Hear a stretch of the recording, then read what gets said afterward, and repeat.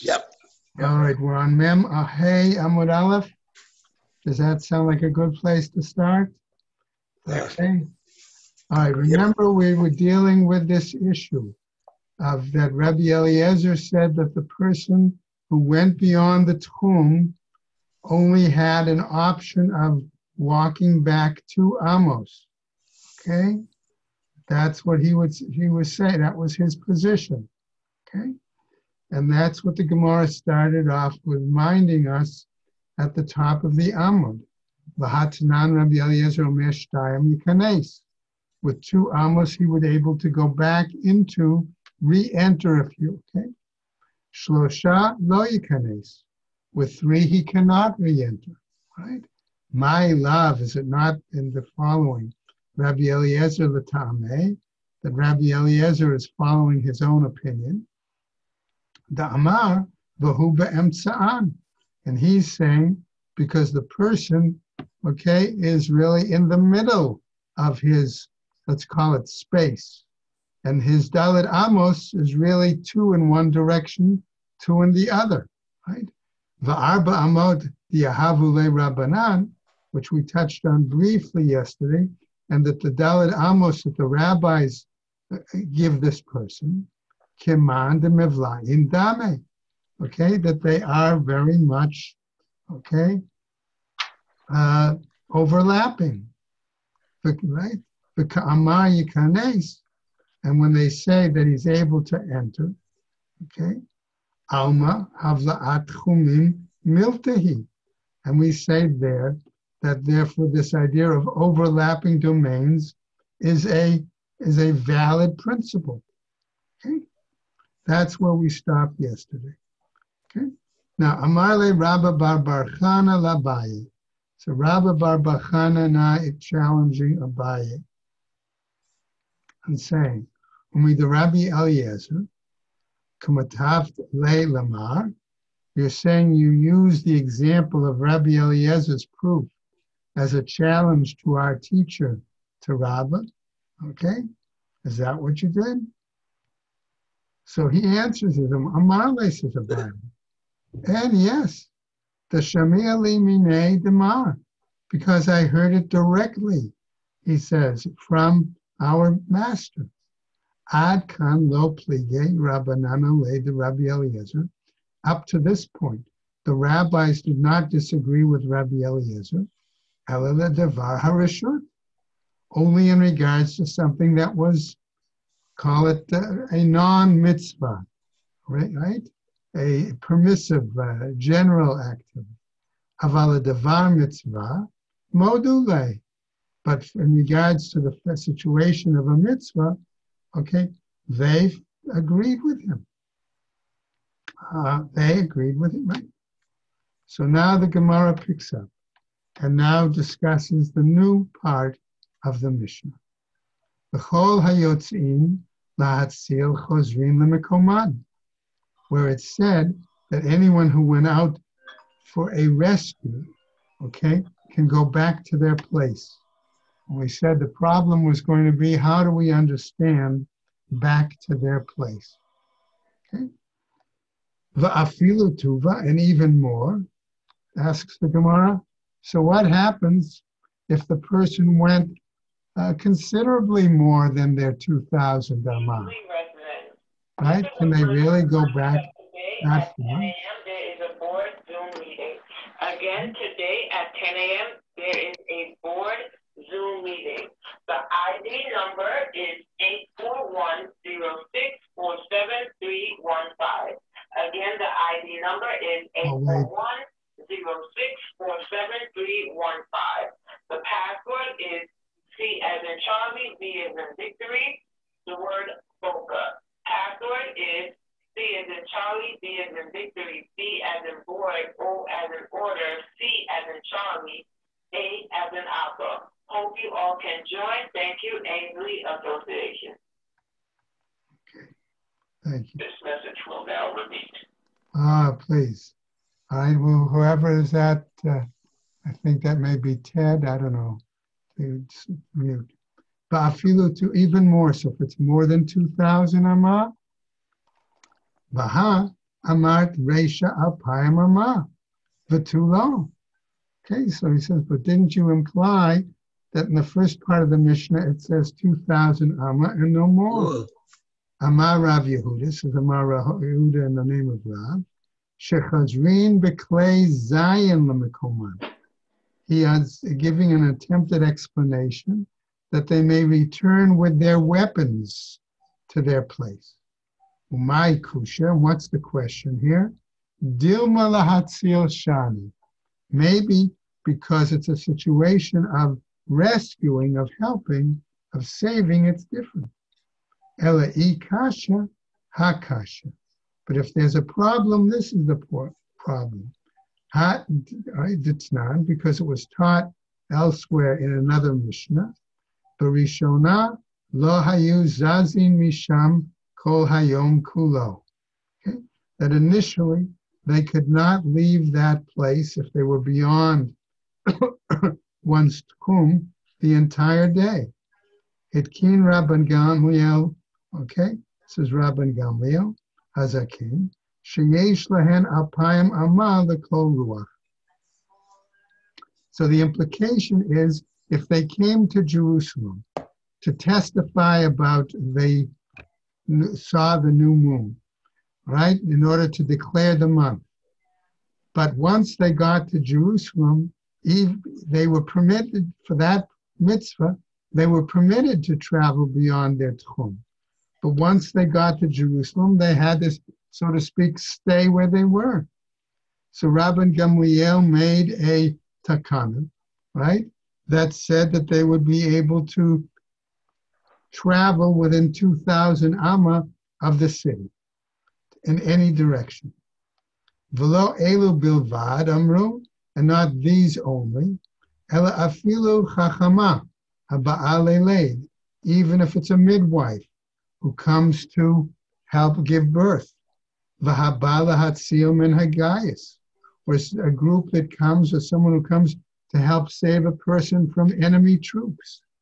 Umin nahar, or to save someone from a river. Umin mapolet, or to save someone from a crash, falling debris, right? Umin hadleika, or to save someone from a fire. Harehein ke'anshei ha'ir, they are to be considered like the people of that city. V'yesh lahen apayim amma, and they would have 2,000 amma in that city, l'chol ruach, in every direction.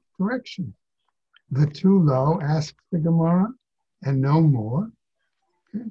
Vaha amart, but didn't you say, kol hayotzim lahatzil chozrim l'mekoman? That's what our Mishnah said, that they can return to their place. Afilu tuva, and that would seem to imply even more than 2,000. Amar Rav Yehuda, Amar Rav. Okay, so now we get another attempted explanation. Shechozrin b'klei zayin. He said that they return with their weapons, l'mekoman, to their place. Why? Kedetanya, as taught elsewhere in a Braita. Rishona, originally, hayu manichin klei zainan b'veit hayasamuch l'choma, that they would leave their weapons, okay, in a house by the, let's say, walls of the city on their way out, okay, and then they would go beyond the city. Pam echat, one time, hikiru bahen oivim, their enemies recognized. V'radfu acharehim, and they ran after them. The enemies attacked them. V'nichnesu litol klei zainan, and they went into the house to collect their weapons. V'nichnesu oivim acharehen, and the enemy ran in after them. Dachku ze et ze, v'hargu ze et ze, yoter mima shehargu oivim. And as a result of the chaos, okay, the Jewish soldiers pushed each other and wound up killing more of their own people than what the enemy had killed. Friendly fire. Okay? Ba'ota sha'a hitkinu. At that same time, the rabbis made a takana, sheyu chozrin l'mekoman b'klei zainan, that they could go back to their places bringing their weapons. Now, Rav Nachman bar Yitzchak Amar lo kasha. Okay, Rav Nachman says there's no problem with this takana. What's the difference? Kan shenitzchu Yisrael et umot ha'olam. In one case, it's when the Israelites, Jews, were victorious over the other nations. Kan shenitzchu umot ha'olam et atzman. And the other is when the other nations were victorious really over the Jews. Now, a new explanation based on this discussion. Amar Rav Yehuda Amar Rav. This is Rav Yehuda in the name of Rav. Nochrim shetzaru al ayarot. Okay, we're getting now to a situation where, since we dealt with this issue of warfare, okay, what about other issues perhaps of warfare dealing with Shabbat? Okay, so the Gemara now proceeds in this direction. Says Rav Yehuda in the name of Rav, Nochrim shetzaru al ayarot Yisrael. You have Gentiles who laid siege to Jewish cities. Okay? Ein yotzin aleihen b'klei zainan. We're not permitted to go outside of the city walls, in other words, beyond the tchum, with the weapons. Ve'ein mechalelin aleihen et the Shabbat. And they were not originally permitted to desecrate the Sabbath. Tanya nami hachi. And the Braita teaches the same thing. Nachrim shetzaru v'chulei. Gentiles that laid siege to Jewish cities. B'med varim amurim, what are we talking about? K'sheba'u al escape mamon. When their siege was based on their attempt to gain funds, okay, for monetary purposes. Aval ba'ul al iskei nefashot. But if they laid siege to the Jewish cities for the purposes of human lives, in other words, they wanted to rape the women, kill them, men, women, and children, things like that. Yotzin aleihen b'klei zeinan. It's permissible to go out with their weapons. Umechalelin aleihen et the Shabbat, and to desecrate the Shabbat. Now the Braita goes on. Uba'ir hasmucha lesafah, and regarding a city that is close to the border, afilu lo ba'u al iskei nefashot, even if they did not come in regarding issues of human life, ela al iskei teven v'kash, but even such a minor issue as the straw, okay, and right, things like that, okay. In other words, small monetary issues. Yotz'in aleihen b'kli zainan. They may go out with their weapons. U'mechalalin aleihen et the Shabbat, and what they may desecrate the Shabbat. In other words, for those, an attack, a siege on those cities on the border. Amar Rav Yosef bar Minyome, and Rav Yosef bar Minyome says, Amar Rav Nachman, in the name of Rav Nachman, Ubavel ki'ir hasmucha lesapar damya. And the Jewish community of Babylonia is similar to a town, a city on the border, okay? On what basis? V'tirguma Naharda'ah. And they interpreted this in regards to the city of Naharda'ah. Naharda'ah was, remember, a major Jewish city right on the river, okay? But it was also on the border, okay, between the Babylonians and the Persians. And so therefore, it was a key fighting area, okay? But it was also the way into the major Jewish settlements in that central part of the country. So now, Darash Rabbi Dustai, the Min Biri. So Rabbi Dustai gave a sermon, a drasha, from the following. My dichtiv. What do we mean when we say the following pasuk? Yagidu leDavid lemor hine plishtim milchamim beki'ilah v'hem shosim et hagranot. Okay, citing this pasuk. Okay, that was talking about the Philistines coming and attacking the grain silos in the city of Keilah. Right? What were they really referring about? War against Keilah and pillaging the threshing floors. Right? Tana Keilah ir hasmucha l'sapar haita. It was taught that Keilah was a city on the border. V'hem lo ba'u ela al iskei teven v'kash. And yet we say that they only came, the Philistines, on regards the topics of grain. In other words, minor financial issue. Dichtiv, because it's written, V'hema shosin et hagranot, because the pasuk says, again, that they were pillaging the grain floors. Uktiv, but immediately afterwards, it's written, Vayish'al David Bashem limor, ha'alech v'hiketi beplishtim, ha'eleh. Vayomer Hashem el David, lech v'hikita beplishtim, v'hoshata et Keilah. So immediately afterwards, though, David asks Hashem, should I go and attack the Philistines? And Hashem responds, attack them and save the city of Keilah. Right? Mike Babaile. So what was the issue? What was bothering him? In other words, what made David ask Hashem what to do? After all, says the Gemara, Ilema ishare iasu. If we think,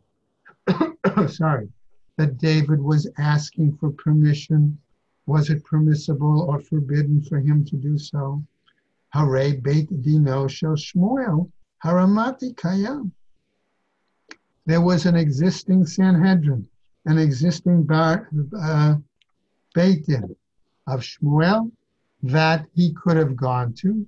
That court, was the court in that day, and it could have rendered a decision. Ela imatzliach ilo matzliach. But rather, David was asking if he were going to be successful or unsuccessful. Daikanami, and we can determine this from the language, right? How? Dichtiv, because it says, Lech v'hikita beplishtim v'hoshata et Keilah. Go and save, and you will save. Okay, you'll strike the Philistines, and you will save the city of Keilah. Shmamina. Indeed, that's what we learn from this point of David's question, his inquiry. Okay, a new Mishnah. Okay, let's talk again. We saw we had to deal with questions about somebody traveling, and that's where the Mishnah is now taking us. Okay, Mishi Yashab B'derech. Somebody is a traveler, and he goes to rest on the journey while he's on his trip. What happens? V'amad v'ra'ah harei zehu samuch la'ir. And he either took a nap, or he didn't take a nap, he just went to put down his load, but he gets up again, and he sees there's a city close by. Ho'il v'lo hayta kavanato lekach. It's his intent. Before the Sabbath, right? He had not mentally intended to get to that city to make it his Sabbath residence. Lo yikanes, says the Mishnah. he is not permitted to enter that city, right? What happened, right? Right, because he could not walk past his tchum, all right, to get to that city. Divrei Rabbi Meir. That's the view of Rabbi Meir. Rabbi Yehuda Omer. Rabbi Yehuda, however, says, Ikanes. According to Rabbi Yehuda, he may enter the city. Not only may he enter the city, but once he's in the city, he becomes like a citizen of the city and gets their tchum. Maaseh haya, there was an incident. V'nichnas Rabbi Tarfon below mitkavein. And a situation occurred that Rabbi Tarfon entered a city, okay, without making it in advance his intention, okay, his expressed desire for that be his Shabbos residence, right? Now the Gemara is going to deal with all of this. Tanya, okay? Says a Brighton. Amar Rabbi Yehuda. Says Rabbi Yehuda Ma'aseh Rabbi Tarfon. There was an incident with Rabbi Tarfon. Shahaya Ma'alech B'derech. Okay, that he was traveling on the road. V'chashka lo, and it became dark, right? Erev Shabbat. V'lan chutz ma'ir. Okay, and he stayed outside. He slept at night outside the city. The shacharit, the next morning. Matza'uhu ro'eh bakar. He was found by a number of cattle herders. Amrulo, and they said to him, Rebbe, harei ha'ir lefanecha, hikanes. The city is in front of you. Go in. Right? What happened? Nichnas. He went in. V'yashab b'veit hamidrash, and went into the base midrash. V'darash kol hayom kulo, and he stayed there the entire rest of the day and gave sermons. Right? Amrulo. So the question in the Braita then is challenged, the incident. They said to Rabbi Yehuda, Misham Raya, Shema Bili Bohaita. You use that as an example, all right? Perhaps he may not have verbalized, okay, but maybe in his heart. In other words, his initial intent, physical, mentally, right, was to be at that city. Oh, or perhaps, Beit HaMidrash, Muvla B'toch Tchumo Haya, or perhaps in the 2,000 Amah from where he had stayed, the Beit Midrash was located, excuse me, and he could reach it. So we can't use that as an example to justify, all right, to give a different view than what the Mishnah is saying. Let's go on with the new Mishnah. Mishi Yashan B'derech. So we saw before what happened, that a traveler stopped on the way, but let's say he stopped and he went to sleep, right? So now what happens? V'lo yada shechashecha yesh, right? And he didn't know while it was asleep that it got dark, right? And became Shabbat, and therefore, yesh lo apayim amah, l'kol ruach divrei Rabbi Yochanan ben Nuri, that he has at that point 2,000 amah, okay, as his Shabbos tchum.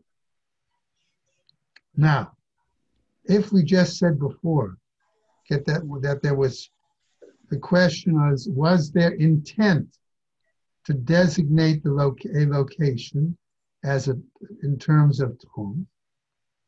Perhaps not necessarily verbally, but at least mentally. Okay. What about when the person's asleep? But the sages say, Ein lo ela arba amot. According to the sages, he only has Dalet Amos, and not 2,000 amah like Rabbi Yehuda. Rabbi Elazar Omer, Vahu be'emtsa'an. Rabbi Eliezer says, well, maybe we'll take it that he's in the middle. So he doesn't have 4,000 amos to get right? He only has 2,000 in one direction or the other. Rabbi Yehuda Omer, Le'ezer ruach sheyitzeh yilech, to whichever direction, okay, he can go. Umode Rabbi Yehuda, and Rabbi Yehuda then acknowledges that she'im be'rer lo, okay, that if he clarified it, she'eno yachol lachzor bo, okay, that therefore he cannot recant on it, right? That he can't choose a different direction. Now, hayushnayim, let's say we have a situation of two people, right? And they are restricted to, according to Rabbi Eliezer, right? Or according at least to the rabbis, Dalet Amos. Miktsat amotav shel zeh, betoch amotav shel zeh. Some of the Arba Dalet Amos of one is overlapping with some of the Dalet Amos of the other. Okay, so think of, I'm thinking of like circles, okay? And you have a common area in between, all right? Overlapping area in between. Mevi'in v'ochlin be'emtza, okay? They can each move to the middle and join and eat there together. Ubilvad shelo yotzi ze mitoch shelo l'toch shel chavero. So long as one doesn't bring from, so to speak, I'll call the far end of his tchum into the further end of his neighbor's tchum, right? Look at diagram opposite on 455b1, opposite note 3. And you can see there, okay, Art Scroll's attempt to show that person A has Dalet Amos, person C has Dalet Amos, but they have in common 2 Amos, okay, where in the middle would be B. Okay? So, now what happens, says the Gemara, Hayu Shlosha. Let's say there were 3 in the Mishnah, says 3 people. V'ha'em sa'i muvla beinehem. And the one is in between, is overlapped and included among them. Hu mutar imahem. He is permitted with them. Vehem mutarin imo. And they, right, the 2 outer guys are permitted to be with him. Ushnayim hachitzonim. But the 2 outer guys, asurin ze im ze. They are forbidden one to another, right? Now, looking at an example, all right? Art Scroll really didn't give another diagram, No. okay, to show this, but again, think of it as overlapping tchumim, okay? That the guy in the middle has 2 on this side, 2 on one side, and the 2 on one side can go to an outer guy C, and the 2 on one side can go to an earlier guy, A, right? So what happens from this example, Rabbi Shimon is now going to draw for us a further learning, further effort to try to derive something, and that will be our the example that's given in the diagram in the picture with note 6 on 45b1. Okay, Amar Rabbi Shimon, Lama hadavar domeh. What is this example of 3 with overlapping sections? Okay, so in other words, A can go into B, a C can go into B, and then they could be together. Or A and B can be together, or B and C have a common area that they can be together. But A cannot join with C. Okay? He compares it to the following. L'shalosh chatzerot, to 3 courtyards, haptuchot zo lezo.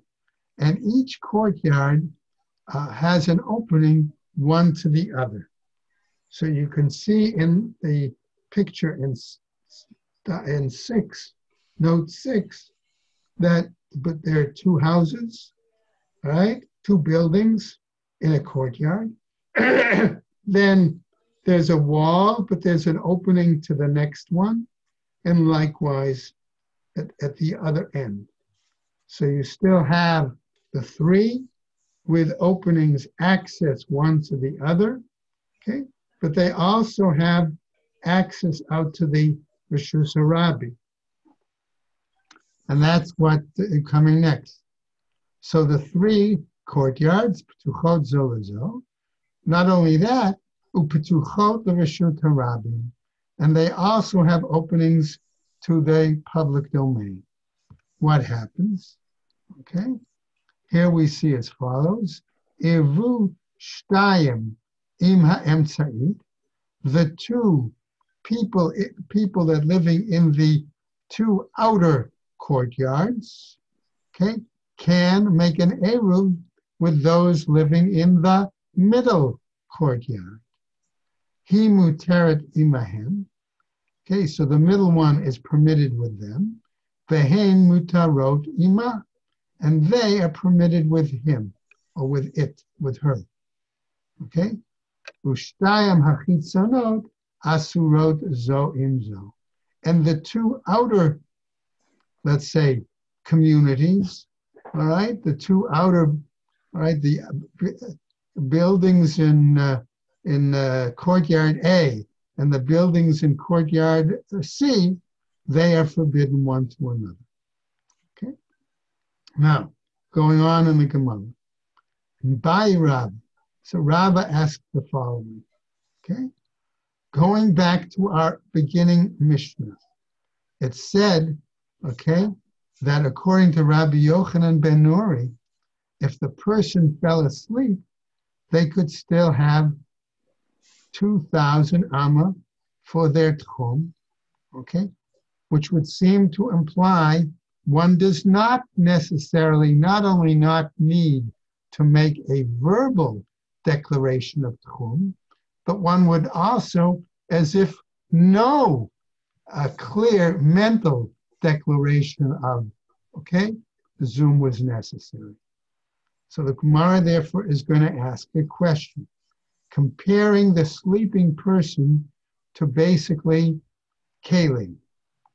Okay? My kasava Rabbi Yochanan ben Nuri. What is the opinion of Rabbi Yochanan ben Nuri?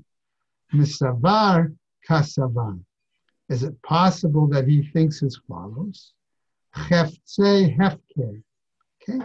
Property that is ownerless. Ko'im shvita is capable of acquiring a Sabbath residence. Ubadinhu, and this seems logical. The liflag b'kelim, okay, because we can make a distinction with regards to utensils. Vaha the kamiflagay ba'adam, okay, and the fact that we might disagree and make a distinction with a person.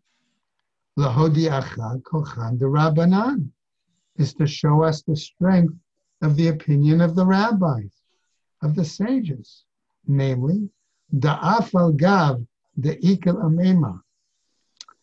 Because even though it's possible to say, ho'il v'nei or, that the person will wake up, and therefore, once they're awake, kana, they're able to acquire the property, and therefore that property becomes part of their tchum, in their tchum.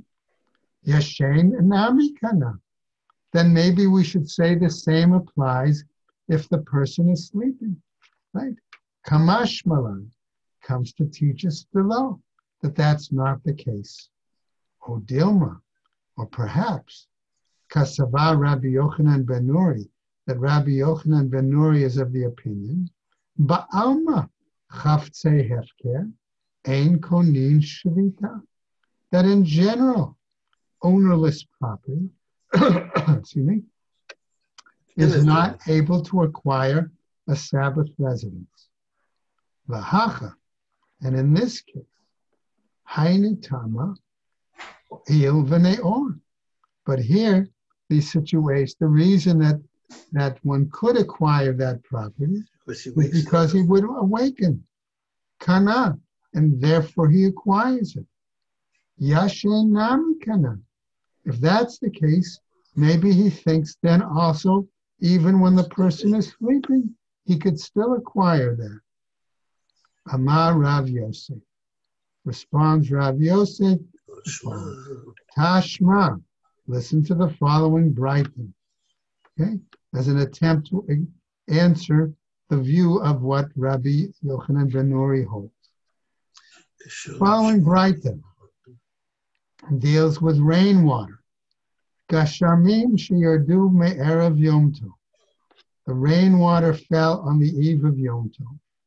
Yesh lahen alpayim ama v'kol ruach. If that's the case, according to the Braita, anyone collecting that rainwater may, on Yom Tov, carry it up to 2,000 amma in any direction. B'Yom Tov, okay, if they collected it, however, on Yom Tov, harehen kiraglei kol adam, they are like the feet of any person. In other words, the amount that they can carry of that rainwater is equal to whatever the status of that person is in terms of their tchum. I amart b'shlema kasava Rabbi Yochanan ben Nuri chavtzei hefker konen shvita. If you're going to say it's acceptable to say that the opinion of Rabbi Yochanan ben Nuri is that ownerless property is able to acquire the Shabbos residence, Hamani, according to whom is it? Rabbi Yochanan he. Maybe according to Rabbi Yochanan. Ela, Iamad, Chavtze Hefker, Ein Konin Shvita, Hamani. But if you say that ownerless property is not able to acquire the Sabbath residence, according to whom is it? Lo Rabbi Yochanan, v'lo Rabbanan. Then it's neither according to Rabbi Yochanan, nor according to the rabbi. Now, what happens? Yativ Abai, v'ka'amar la lahashma'ata. Abai was sitting, and he was learning, reviewing this particular lesson. Okay? Remember, they would review out loud, right? And so what happens? Amar le Rav Safra la'abai. Rav Safra hears him learning out loud, okay, and he says to him, V'dilma, perhaps, b'kshamim hasmuchin la'iraskina. We're talking about rain that fell close to the city. Va'anshe otah ha'ir da'atam alayhu. And the people's intent when they saw the rain was to be able to include it as part of their area within their tchum. Amarle, so he responded to him, Abai, lo salkadata, don't even consider that, he said. Ditnan, because we learned elsewhere in another Mishnah, bor shayachid, if we have a cistern that is owned by an individual, kiraglei yachid, right? That one can only carry the water from that cistern to the status of what the tchum is of the individual. V'shel otah ha'ir, and if you have a cistern that's owned by the city, kiraglei otah ha'ir, water can be carried from that cistern, okay, as is the tchum of that entire city. V'shel olei bavel, And if the cistern was, let's say, along the roadway, and it was one designated for those pilgrims who would come on the 3 pilgrimages festivals, right? From Bavel, Kiragle, Hamimale. There it's only designated on Shabbat, let's say, okay, to be equivalent to the status of the person who fills a container with the water from that cistern. Now, Gemara picks up Vitanya, and then we learn as well the following: Bor Shel Shvatim, a cistern that belonged to the tribes. Yesh lahen alpayim amah lekol ruach. They had 2,000 amah, right, in each direction. Right. So what happens? We have this Braita, and we have this Mishnah, Kashin ha'adade. The two of them conflict. Lav shmamina. But rather, don't we learn from this? Ha Rabbi Yochanan ben Nuri. One might be the view of Rabbi Yochanan ben Nuri, and one might be the view of the rabbis. Okay? Namely, that if we say that they have 2,000 amah, that would be the view of Rabbi. The Braita would be the view of Rabbi Yochanan ben Nuri. Okay? Now the Gemara says, Ki ata lekame the Rav Yosef, when he came before Rav Yosef, Abaye, telling Rav Yosef what happened, Amar le hachi ka'amar Rav Safra. This is what Rav Safra said to me. Vahachi ahadarele. And this is how I answered him. So Rav Yosef now says to Abaye, Amar le, he says to him, Va'amai lo tema le migufa. Why didn't you answer him from the text itself? Namely, Isal gada'atach ishamim hasmuchin la'ir askinan. If you think we're talking about rain that fell close to the city, that's what we're dealing with.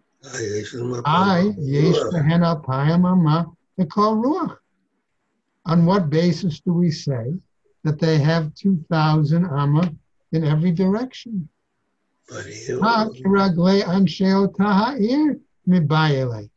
Here, we should have said that they were like the amount of status of the people of that city. That's what it should have said. Now, Amar Ma, now we go back to look at what he said. Right? Earlier, Master said, B'yom Tov, Harei Hein Kiraglei Kol Adam. That on Yom Tov, collecting that water and carrying it on Yom Tov would be like the measurement of any of the person. V'amai, on what basis? Liknei shvita ba'okianis. Maybe we should say that rainwater actually established its Shabbos residence in the ocean. Okay, where it came from. Lema de loka Rabbi Eliezer. And we're not going, and you say that it can't be according to Rabbi Eliezer. The Ika Rabbi Eliezer, because if it were according to Rabbi Eliezer, Ha'amar kol ha'olam kulo mimei okianis hushote, who says that the entire world draws its water sources from the great ocean, right? Namely, Amar Rav Yitzchak, says Rav Yitzchak, Hacha ba'avin shenetkashru me'erev yom tov askinan. Rav Yitzchak disagrees. He says, no, that rainwater came from clouds that had gathered already on the eve of Yom Tov. So Gemara says, V'dilma hanach azle. Well, perhaps, even if you agree with Rav Yitzchak's explanation, maybe those clouds moved, v'hanach acharine ninhu, And these are other clouds. The idla hosimana begavayu. Okay, and these have a different, right? They're different clouds. Okay, they have a different form, a different formation. The ibayat ema. And if you want, I could say it this way. Have a safek the divrei, that there was an uncertainty in their words. The safek the divreihim lahakim. And when we have a doubt in the words of the rabbis, we go towards a leniency. Okay? Namely, Vilikne Shavita Ba'avim. So let us say that the rainwater acquired a Sabbath residence in the clouds. You should mean it. Okay? If that's the case, okay, what happens? Right? Then we should derive and come to a conclusion of the following. De'ein tchumim l'mala me'asara. That there are no limits, no tvachim above a height of 10 tvachim. The yesh tchumim, because if there were boundaries, tchumim, l'knei shvita ba'avim, they would acquire their Sabbath residence in the clouds.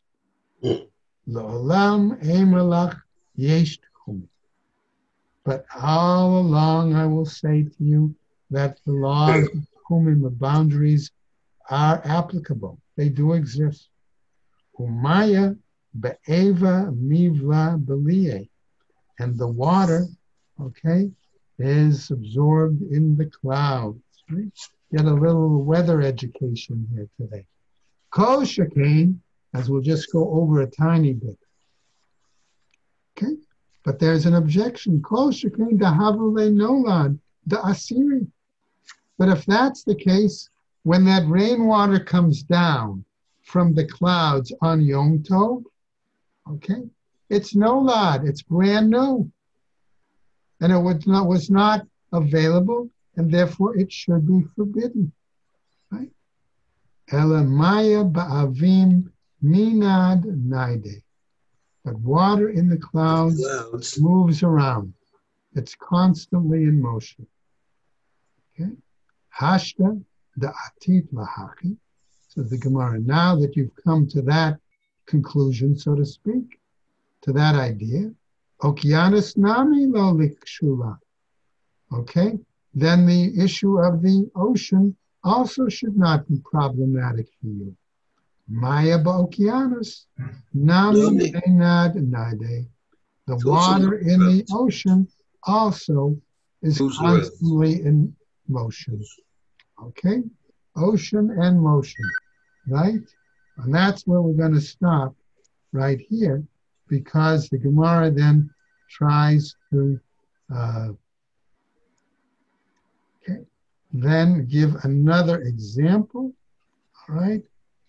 And we'll see whether that is going to work or not. So that's where we'll pick up tomorrow. Okay. Okay, guys, have a good day. Thank you. Thank you. And everybody stay well.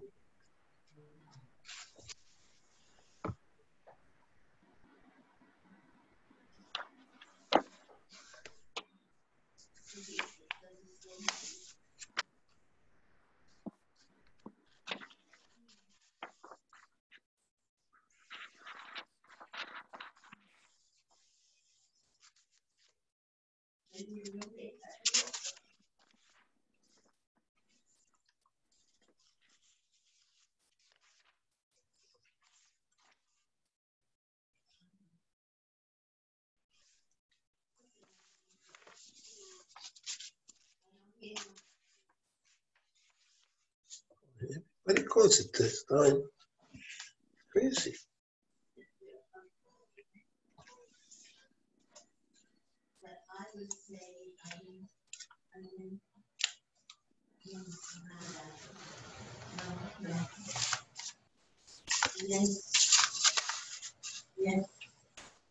No.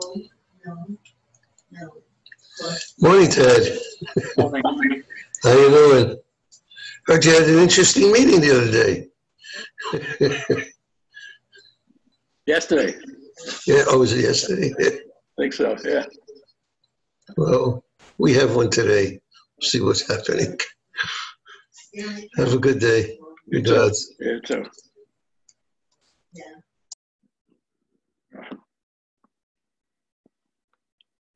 Harvey, you still here?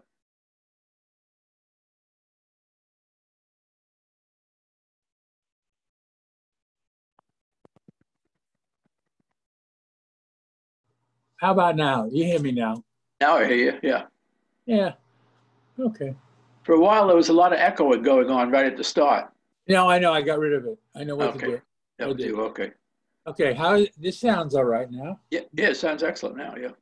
Oh, excellent. Great. Not a problem.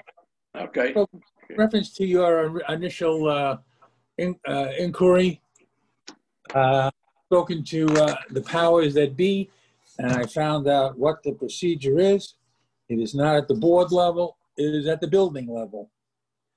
And First Service has nothing to do with it, and either does the board. It's at the building level. There is a procedure set. So you'd have to go individually, each building would have to vote. So somebody will have to explain that. Well, I know. I have to say he's out of order. That's it. Okay. Oh, yeah, but I think you should. Yeah. No one can make a motion, just to let you know. I just found that out. No matter what the motion would be. I don't know.